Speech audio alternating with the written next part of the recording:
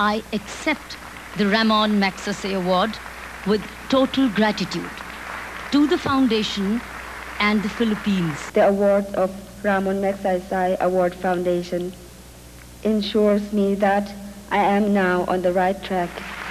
These generous gestures of yours give me willpower to improve the efficiency of my work in the future.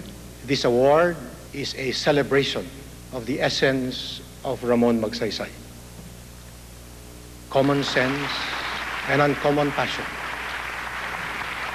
authenticity and the power of high office, all these in the service of our people, so that those who have less in life may have more in law.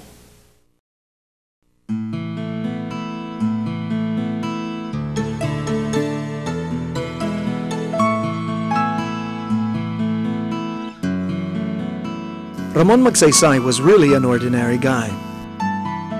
A simple guy from humble beginnings. Early in life, Ramon learned from his parents the value of hard work, honesty, and integrity. Values that would serve him well later in life.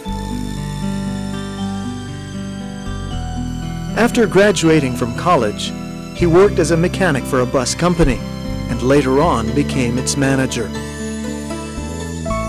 He then met Luz Banson, and they were married after a few years of courtship. They had 3 children, and like most people then, lived a life that characterized those times. Simple, austere, tranquil. World War II shattered that peace and changed Ramon's life forever. He served as a guerrilla, doing intelligence work. He did so well that the Japanese army hunted him down. In 1946, he was voted overwhelmingly as congressman for his hometown and was re-elected in 1949. But his second term was cut short when he was appointed as Secretary of National Defense. Through his initiative, and largely because of his sincerity, he was able to quash the growing threat of the communist-led rebels, or the Hooks.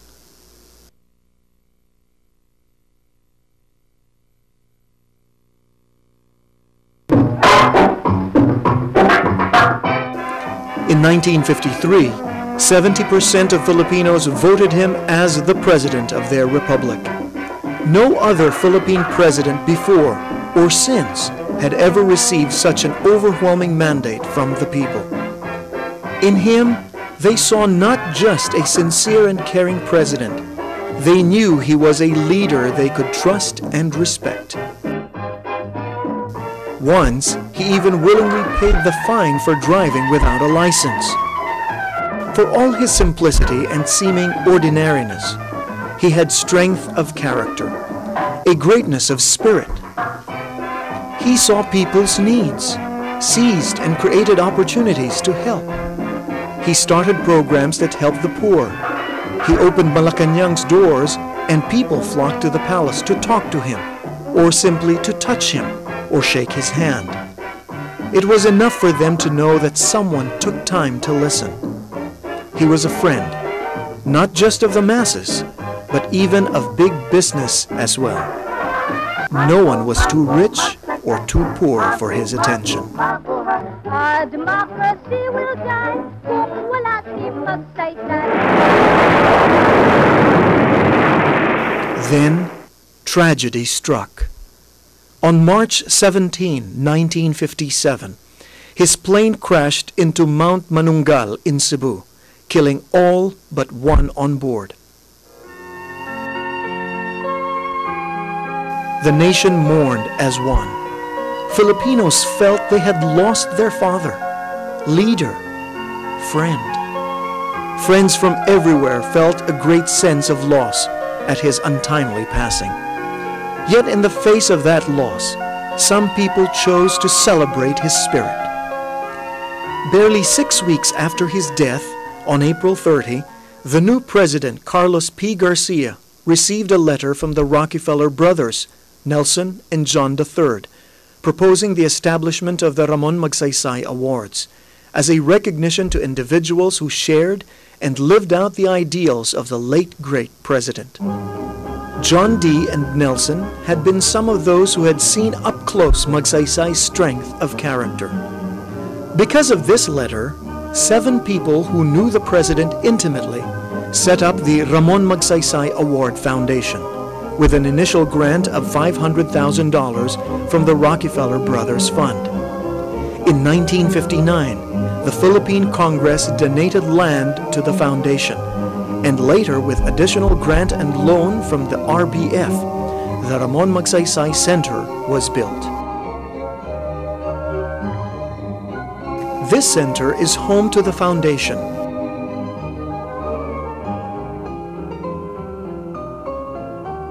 The Asian Library, the RM papers and memorabilia. Since its start in 1958, the Ramon Magsaysay Awards has honored over 200 individuals and institutions in 5 different fields: government service,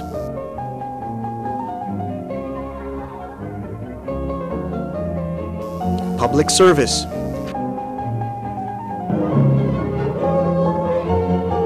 community leadership,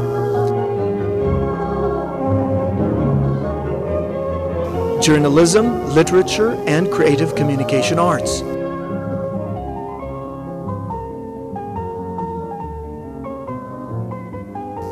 and peace and international understanding.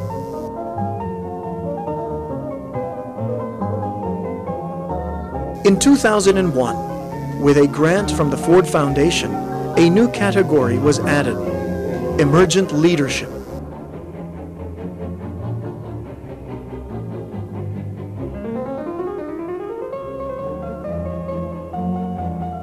The awards, the most prestigious in Asia, are given each year on August 31st, Magsaysay's birthday. They are usually handed out by no less than the Philippine president. Following a code of procedure, the awardees are chosen only after a thorough investigation of their work and careful deliberation by the Board of Trustees. Awardees are chosen regardless of their age, race, sex, creed, or religion, for Magsaysay's generosity of spirit had known no boundaries of race or creed or religion. Awardees are noted individuals like Mother Teresa, the Dalai Lama, Professor Yunus of the Grameen Bank, but they could also be lesser-known persons who have toiled quietly in their own spheres of influence and made other people's lives better. She brought learning and hope to the children in the slums of Klong Toy. He improved rural Taiwan with his good deeds and by building bridges using volunteer community work. With her pen, she fought and won against the giant chemical company that was polluting their river and destroying her people's lives. He enlisted community leaders from 50 countries to come up with a common goal of secure, sustainable, and equitable livelihood for the world's rural people. She has been treating needy Filipino children most of her life, even in her 80s. The awards also gave rise to the Program for Asian Projects, which helped the awardees to either continue their projects or find new avenues to serve. It also enables the awardees to meet and associate with one another, perhaps to start other projects together.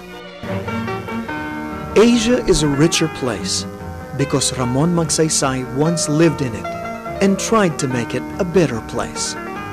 Like him, these awardees have shown that when one ordinary person works with a heart, what is little becomes much. It is then when just one makes a difference.